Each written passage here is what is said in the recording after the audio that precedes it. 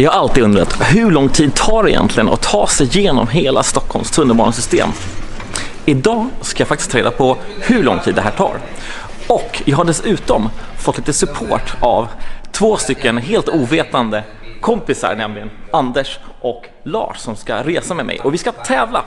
Och vad är det egentligen vi ska göra idag, Anders? Vi har en utmaning att vi ska passera alla tunnelbanestationer i hela tunnelbanesystemet på snabbast tid. Just det. Och finns det några regler i övrigt? Ja, alltså man får ju använda sig av tvärkommunikationer, men det måste vara kollektivtrafik. Just det. Man får inte åka bil eller cykel eller voj eller något sånt där. Nej, precis. Och hur lång tid kommer det här ta, Lars? 6 timmar kanske? 6 timmar? Ja. Jag tror 6 timmar är en bra estimat. Jag tror 5 timmar 13 minuter. Jag tror nog över 6 timmar. Men vi får se. Vad har vi? 1 minut till Hässelby, till Hagsätra. Vi springer.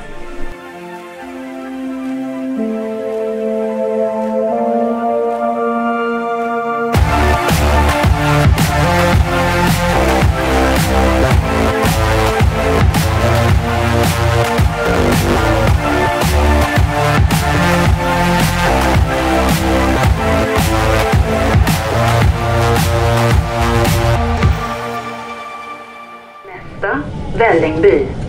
Min taktik är att jag ska åka hela vägen ner till Hagsätra, försöka beta av alla södra linjer först, ta mig upp pendeltåget till centralen och ta blå linje och sen avsluta med röd linje i norrort och ta mig ner till Norsborg. Alltså jag har ju ingen riktig taktik.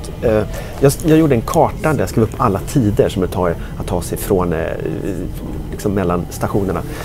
Summerar man ihop dem så blir det 178 minuter. Det är helt omöjligt, det kommer ta typ dubbelt så lång tid. Men jag tänkte att jag tar norrstationerna först och sen så försöker jag på något sätt ta mig runt med hjälp av SL-appen. Min utrustning under dagen är en termoskaffe och också kamera då såklart. Och sen så också boken En värld under jord där man kan läsa lite grann om konsten i tunnelbanan under tiden. Skoj ska det bli! Min taktik här är ju att inte nyttja någon tvärkommunikation överhuvudtaget. Utan enbart sitta på tunnelbanan i lugn och ro och vinna.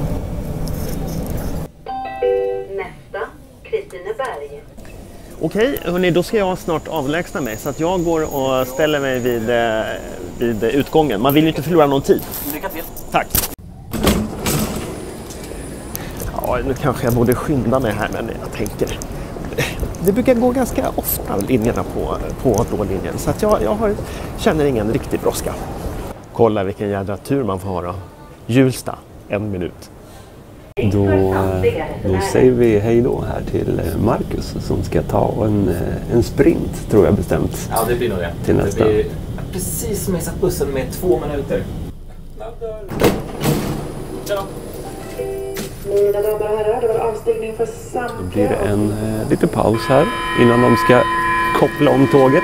Så får vi kliva på igen och ta oss sakta lugnt till nästa plats.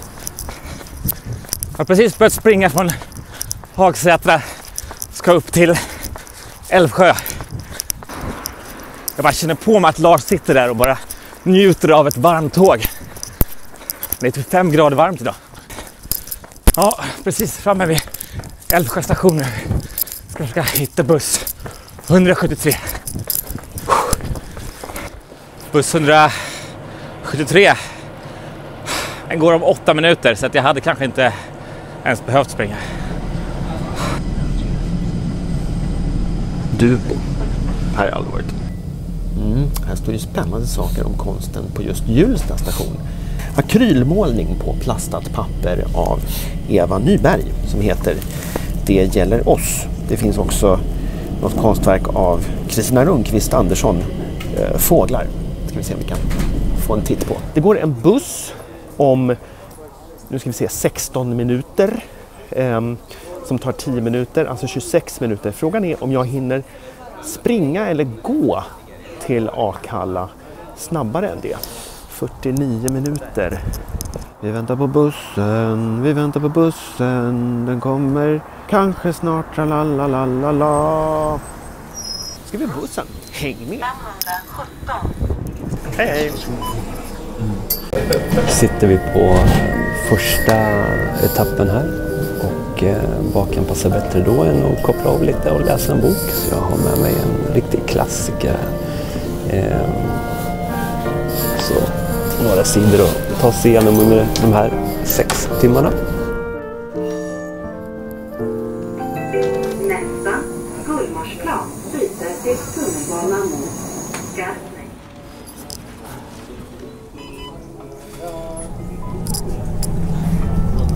Ja, nu rullar vi i alla fall på buss 137-173 från Älvsjö.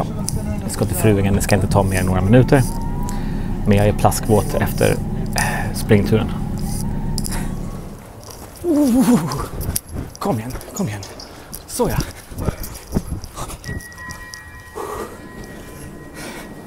Den var bra.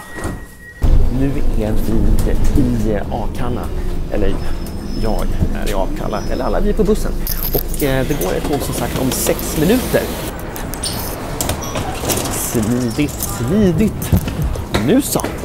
Nu är vi på gång här. Jag tror inte jag vill springa ner här ens för rulltrappan. Men jag gör det för dramatisk effekt.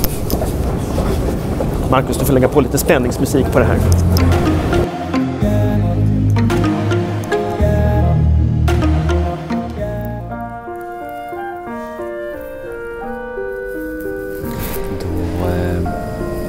Sitter vi på tunnelbanan mot Åkeshov och så ska vi ta oss upp till Gullmarsplan återigen och göra samma manöver som tidigare men ta oss ner mot Farsta strand. Ja, sådär ja, nu är vi i Liljeholmen. Wow, är det öppet här? Ja, det var det. Så som jag sprang in en glasruta.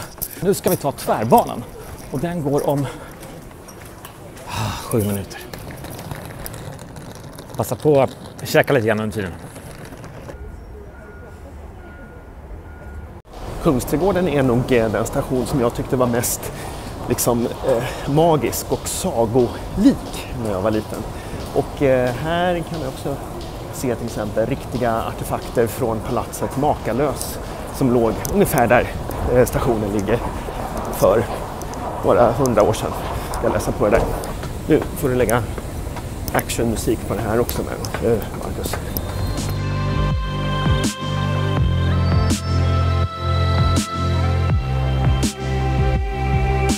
Lite sträck i planeringen för att jag ska innan jag springer till Östermalmstorg. Därför att jag måste kissa. Lite sightseeing på vägen. Här är Raoul Wallenberg-monumentet. Här springer vi Berzelii park. Här finns statyn av Jönsson och Berzelius. Här har vi Nybroplan då. Där har vi staty av uppfinnaren John Eriksson. Här har vi Dramaten bakom träden här som håller på och renoveras just nu. Vad fan? Där! Farsta strand, nu får vi se om vi ska byta eller om vi bara behöver gå av och gå på och sen ta oss mot T-centralen. 4 minuter väntetid tills vi tar oss tillbaka mot centralen. Och nu har vi precis 2 timmar ute och då har jag tagit mig igenom alla stationer på grön linje. När jag kommer till Gullmarsplan då ska jag med tåget till Skarpnäck först. Hoppas att den kommer in först. Och sen ta mig ner till Farsta strand. För från Farsta strand tänkte jag ta pendeln. Skarpnäck-tåget går om 4 minuter. Det var inte så dåligt. Det är ganska bra, det är okej. Skarpnäckslinjen, den ska åka ut och sen tillbaka igen. Försöka undvika sådana lösningar. Som en fluffig efterrätt med vispgrädde och glass, pastellfärgad med utspädd karamellfärg, framstår Karin Eks och Gösta Wessels station. Vi får väl se om det stämmer. Så, då ska vi bara gå över perrongen här och åka tillbaka. Jag ber er också notera den här härligt fluffiga efterrätten som vi går runt i med en slags daterad karamellfärg, eller vad det stod.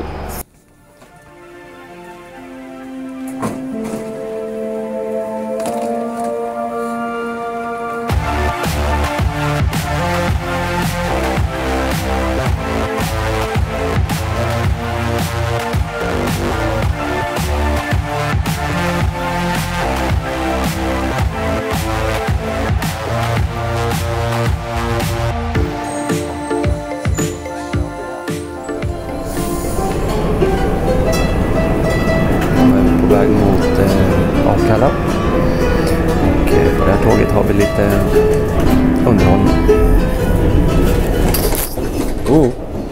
Ja, titta. Nu är jag på väg till Skarpnäck. Precis kommit till Skarpnäck. Inte en kotte i tåget. Titta här. Helt ensam. Ska se om jag behöver sitta kvar eller om jag kan komma med ett annat tåg. Det där går om 4 minuter. Inte så illa. Då åker vi tillbaka sen.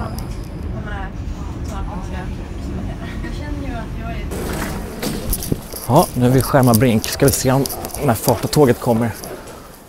Ska se om vi lyckas komma med ett första tåg väldigt snabbt. 4 minuter, det är okej.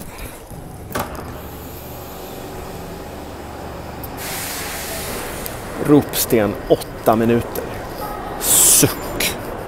Okej, det här är egentligen bara till Marcus, men jag märker att jag säger helt enkelt väldigt mycket. Och är det någonting som jag irriterar mig på så är det folk som är med i olika videos så här, som säger helt enkelt. Så snälla, klipp bort så många helt enkelt som möjligt som du hittar. Klipp bort de flesta helt enkelt. Och då kommer tåget till Hjulsta precis. Så det var ett ganska bra byte här. Så nu kör vi sista gränden upp här på blåa linjen.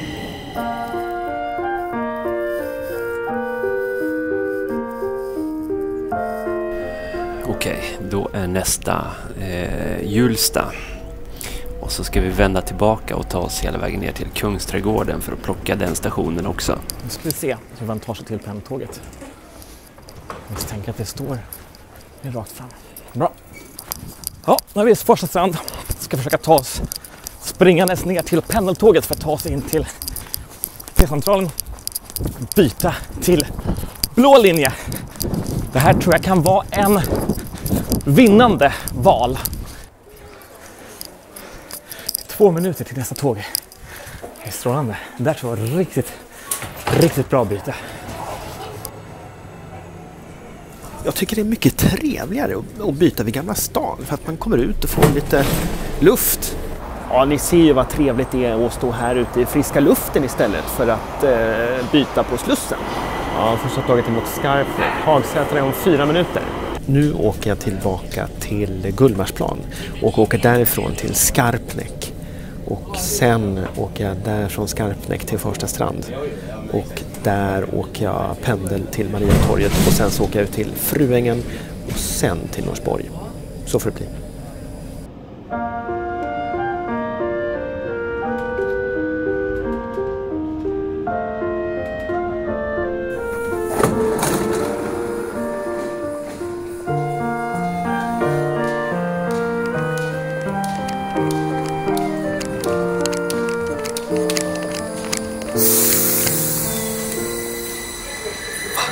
Missade precis ett tåg här från Kungsträdgården. Så jag fick en väntetid på 4-5 minuter här.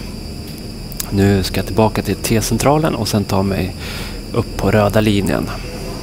Nu kan vi springa direkt till blå linjen och ta oss ut till Kungsträdgården. 2 minuter. Det är bra. Ja, då ska vi försöka byta till, hoppas att det är en Hjulstavagn som springer. Och det är en Hjulstavagn. Ja, men det är strålande. Fan vad bra. Jag inser nu att jag har ett dilemma. Men nu kommer jag troligen missa den bussen som bara går varje halvtimme. Ska jag springa? Eller ska jag åka tunnelbanan tillbaka? Ja, det blir jag att springa. Nackdelen är att jag inte riktigt vet vad jag ska. Det kan bli en riktig kalkon här. Ja, det kanske inte var så dåligt val ändå då. Det är 2,5 kilometer kvar. Nu är det nerför berget här. Det är fina ankor. Oj, oj, oj.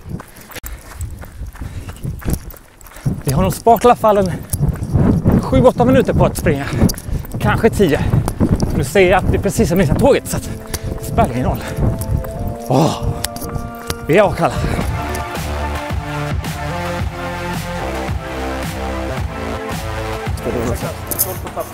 Oj, just det. Ja, tack så mycket. Så, får man hjälp av polisen att hålla ordning på sina grejer. Gud, så spännande! Det här är Skarpnäck. Jag skulle ju med den.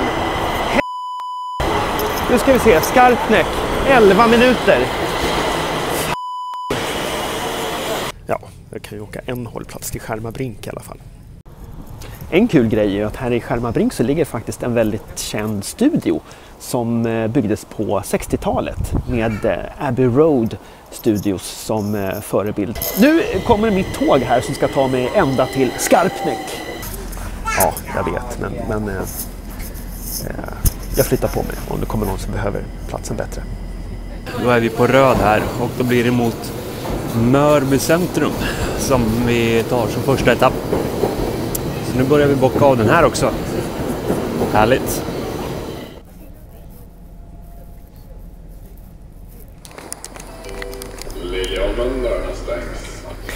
Ja, i Mörby. Tid för avgång. Vi har bytt spår. Vi tar oss ner till Östermalmstorg igen. Och där byter vi för att ta oss upp till Ropsten. Så har vi plockat övre delen av röd linje. Nu har vi klarat av hela blå linjen. Nu ska jag försöka ta 177 tror jag att det är upp till Danderyd. Solna centrum. Låg Råsunnestadion förut. Jag är borta. 2 minuter.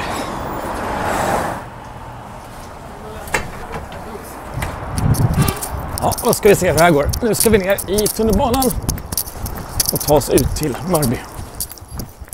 Det som händer nu är att jag går av här i Farsta strand och jag ska åka pendeltåg in till stan igen. Nej! Gud, kolla, nu ska vi se. Jaha, tillfälligt. Det här stället är ju annars en berömdhet i Farsta strand. För att här serverar de Farsta strandsmackan som vi ju käkade väldigt mycket när vi bodde här. Tja, en liten kaffe bara, ta med. Ingen bulle? Nej, bra så. Yes. Inget drop coffee, men ändå. Då är vi vid Östermalmstorg och här får vi vänta i 6-7 minuter någonting på att tunnelbanan ska komma till Ropsten. Så det var ju riktigt illa, tappade vi många minuter. Men det är väl bara att sätta sig och läsa en bok. Har det lite skönt?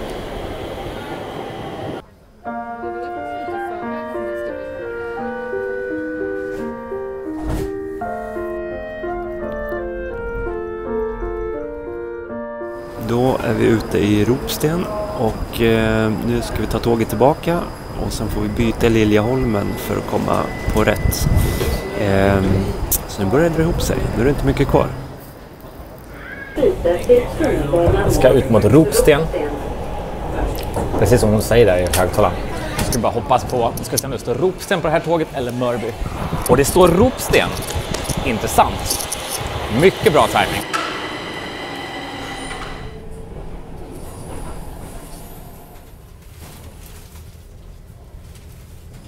Jag behövde bara åka ut i Ropsten och kommer också i samma tåg som går tillbaka. Det går klockan 14.40 härifrån.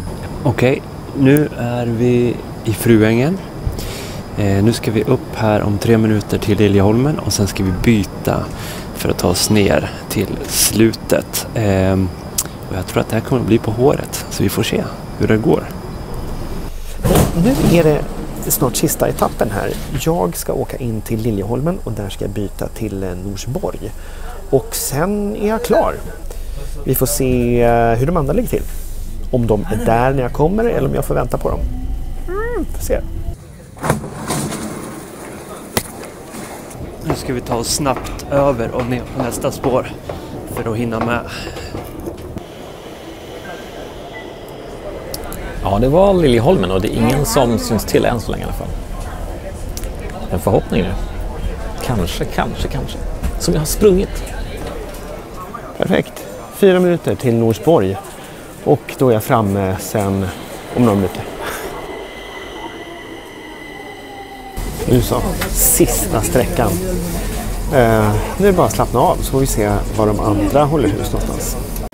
Okej, passerar precis Masmo här och jag tror att jag har 5 minuter ungefär, kanske lite mer kvar. Jag tror att jag ligger ganska bra till. Vi får se. 99 stationer. Det är en station kvar. Norsborg. Sen ska jag tillbaka också. 15.25 och vi är i Norsborg. 6.05. Min gissning var 6 timmar. Nu går vi av. Får vi se om någon är här. Norsborg. Ska vi se. Där är Lars. Jag tror att Marcus också kommer det här tåget faktiskt. Om det är så är det ett riktigt sammanträffande. Vi får se om vi kan hitta på ytterligare någon här eller om vi två är först. När kom du hit? Jag kommer det här tåget. Du kommer det här också? 15.25. Gjorde du också det? Ja. Jag vet inte varför man har bara åkt tåg hela dagen, men Nästa. tar på krafterna. Norsborg. Men lite segt. Kolla, där borta är de alltså. Både Lars och Marcus är han hit före mig. När kom ni då? 10 ja. 25. Ni kom samtidigt? Ja, vi kom samtidigt. Det är helt sjukt, för vi har tagit väldigt olika taktik. Vi Ja. har tagit väldigt mycket tvärkommunikationer och sprungit och fan, jag har... Ja, Larsson till dyft. Jag har tagit det bara lugnt. Vadå, du har... Jag bara suttit och käkat godis och läst bok och chillat. Så du har bara åkt tunnelbana? Bara tunnelbana. Då får jag gratulera till tunnelbanetrofén 2019. Tack. Hurra! Ja, det känns otroligt bra där, måste jag säga. Jag vill främst tacka MTR. Nej, men jag tycker det är extremt konstigt att vi kommer in som samma tåg. Ja, ni två ja. Och jag var inte långt efter. Jag 10 var minuter. 10 Det handlar ju om minuter att liksom, hinna en tåg eller inte. Det går var 10 minuter. Jag hade lite otur med att byta, så att, det var därför. Ja, nej, det var riktigt roligt. Ska vi hoppa på här och värma oss lite? För det är rätt kyligt ute. Ja, det gör vi. Och så, Jag åker tillbaka.